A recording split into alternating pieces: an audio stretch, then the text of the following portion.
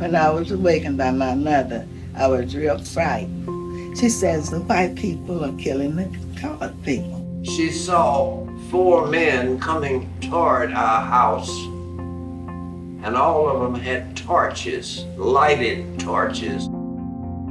After the gunfire, there was 4 or 5 white folks that came to the house. And they set fire to the curtains. And there were airplanes that seemed to have been dropping something down to the houses and setting them on fire. And that's when my little sister said, "Ken, is the world on fire?" I said, "I don't know, but we in lots of trouble here." This white guy asked, "When the hell you going?" Using the N-word. And my grandpa said, "We're going out of town." And he said, "Not this day, you're not going out of town." Bam!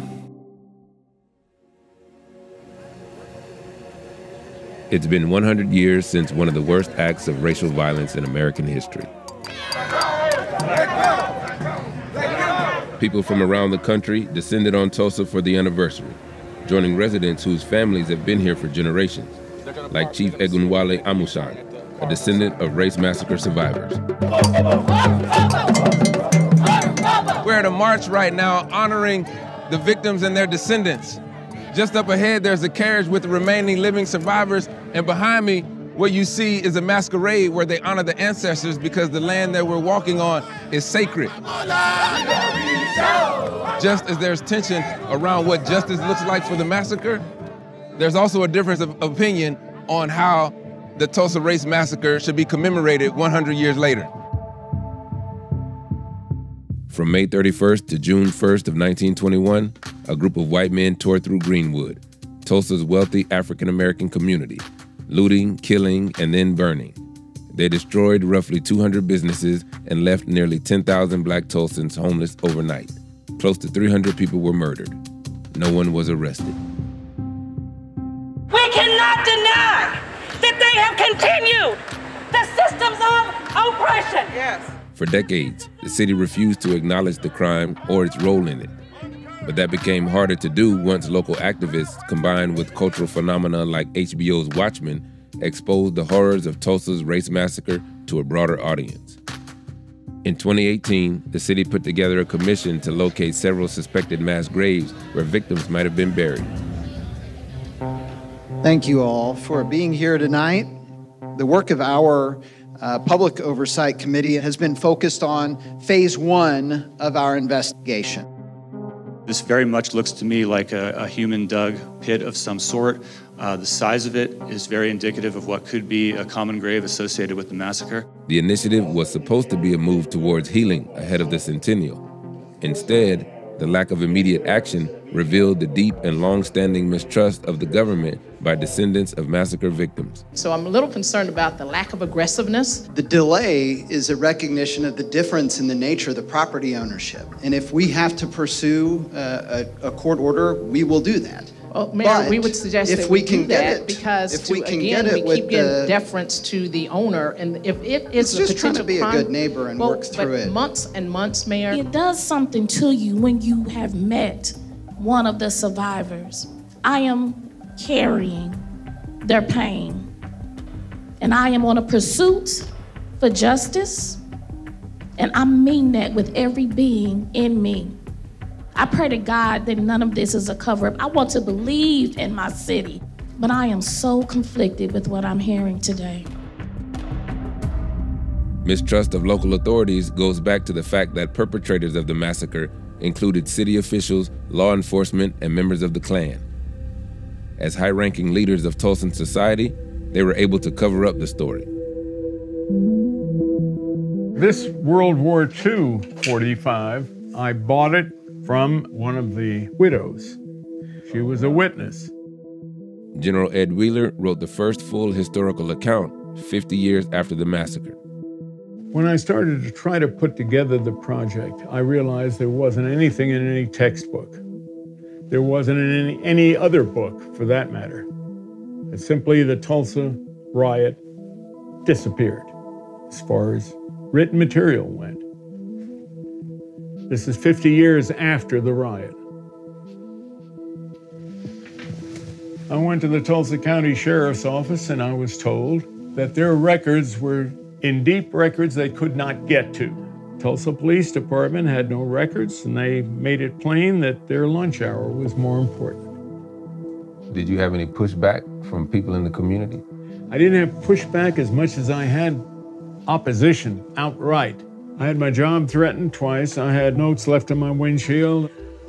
It got uncomfortable enough that I transferred my wife and my 5-year-old son to my mother-in-law's. The minute that story came out, all of that died off. And it took me a while to figure out why. They were afraid I was going to name names. By the time we get finished with this tour, you will understand, even people who think they understand the story still marginalize it and don't get it. Some of the victims' descendants have been trying to expose the extent of the massacre and its cover-up for decades. Only 40% of the original inhabitants rebuilt Greenwood. 60% never came back. Where are they buried? What river are they dumped in? What mass grave are they put in? And it was all homes and businesses. All the way that way, all the way that way. This is the Cotton Club. All of the bands who made the Cotton Club famous in New York City came to Tulsa first. That same sheriff who had Dick rolling in the courthouse building, that's him in the left corner next to that horse. Overnight, between midnight and 5 a.m., they devised a plan, deputized hundreds of white men. Don't let anybody call it a mob, because if you got a badge, you're sanctioned. That city's sanctioned murder. So we have to tell our own story so that people know the truth about what really happened in Greenwood. This tour is gonna make me proud and angry at the same time. Absolutely, that's balance. You give tours. Yes. In Greenwood. Why? Napoleon Bonaparte said, and I'm paraphrasing, he said, history is a set of lies agreed upon. So I agree to tell my own story. I mean, like, where are we getting our information from? The same people who kept it a secret. What is your biggest fear surrounding the narrative of what happened? The last 3 living survivors will die without justice. That is literally my biggest fear. I've looked in their eyes just as I looked in my grandfather's eyes. And for them to look at you and tell you, Chief, don't let them forget us.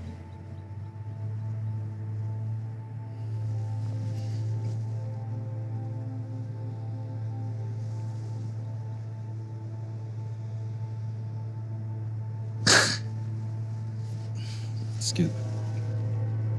For them to say, don't let people forget us.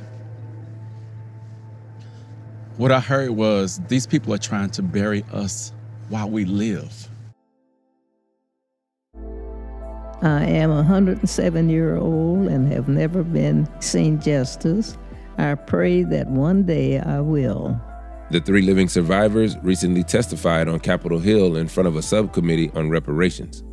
To this day, I can barely afford my everyday needs. All the while, the city of this Tulsa have unjustly used the names and stories of victims like me. In 2001, an Oklahoma commission published the first government report on the massacre. Its main recommendation was reparations for descendants and survivors, but Tulsa failed to take action. Now survivors and descendants are suing the city to get them.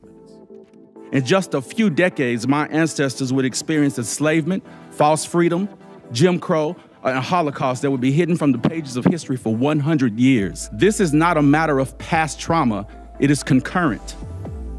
I would like to welcome you into this sacred space. We are honored to have our survivors, who you'll see in just a moment. Mother Fletcher and Uncle Red are in the building. Survivors have been fighting for restitution since 1921. They filed at least 193 claims to recoup damages after the massacre. None were paid out. Just days after the massacre, a local paper stated another nigger town should never again exist in Tulsa. And policies like redlining and urban renewal prevented them from rebuilding. As a result, people in North Tulsa, the majority black part of the city, suffer higher rates of poverty and arrests. They also have a lower life expectancy than white Tulsans. Mayor G.T. Bynum's proposal for addressing his city's racial inequities is economic development. He set aside $42 million in tax incentives and loans to attract investment to Greenwood. But no black developers have been granted contracts. When it comes to direct payment reparations for the victims and their descendants, what plans do you have in place to engage that? So I think when it comes to payments, the challenge there is what's the source? Where does it come from? Where I run into challenges is if it's coming from a tax that's levied on everybody in Tulsa, when this generation of Tulsans did not carry out a crime. And I don't think that this generation of Tulsans should be financially penalized for something that criminals did 100 years ago. There's a lot of other things that we're trying to do on that front, including economic revitalization and trying to rebuild Black Wall Street here. And when you say rebuild it, what does that look like? We want to create an environment where business and property ownership and wealth creation can occur. The development that are happening right now in Greenwood, are those black developers? Whether it's a college campus or the baseball field or USA BMX's Olympic Training and Trials facility that's under construction, the answer is no. But the value of those projects is that they create a draw into an area, and then that incentivizes the private sector redevelopment in the area. Oh no, wait a minute, come on, Mayor. Yeah. Stay with me on this one. Sure. Now. Stay with me on this one. It was their land. It was their businesses. I don't think a BMX training facility and a baseball stadium is gonna do the trick. No BMX arena or anything else that we can do today will make up for the tragedy that occurred in 1921. I mean, hundreds of our neighbors got murdered that night. There seems to be a lot of proposals around economic development. For who? I mean, for who? That's what you have to ask. And when you walk in deep Greenwood, you see all kind of stuff being built around Greenwood. Right. But all of the tax revenue is going outside what's in the center. What do you feel you deserve? You have to know what I lost to even ask that question.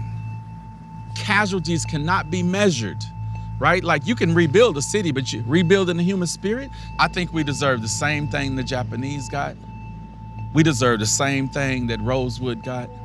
We deserve the same thing that victims of the Jewish Holocaust got, because everything we lost fits, right? We're talking about mass graves, humiliation, being forced to wear tags as if you're property again. You're talking about a people who managed to do everything America has ever told you you need to do and then strip it from you like it's an experiment. Why is the city trying to throw a centennial and leverage it for money without paying justice to those people who deserve it?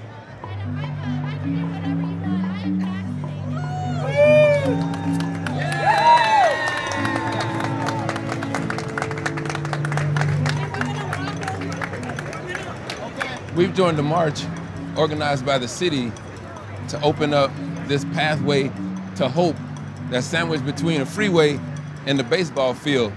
And compared to the march organized by the community and the descendants, I have to say this one lacks a certain, shall I say, color.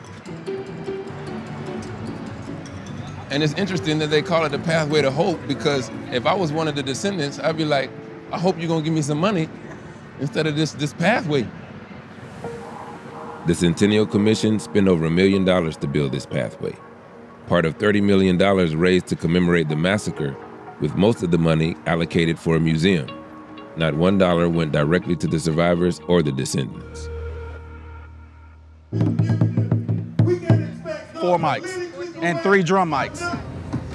I say, now we open the way. We call him the gatekeeper to open the way for us. I say, Justice for the descendants of the Tulsa Race Massacre begins with locating the victims and dignifying them with a proper burial. The excavation of suspected remains started this week. We're connected to this soil, this ground. Like our roots are here. We know our people are buried in these grounds. We're not disconnected from our ancestors. That's what we know. Greenwood is us. Do you think America, by way of Tulsa's example, will ever be able to provide the justice that you are looking for when it comes to what has been done against black people? Hands down.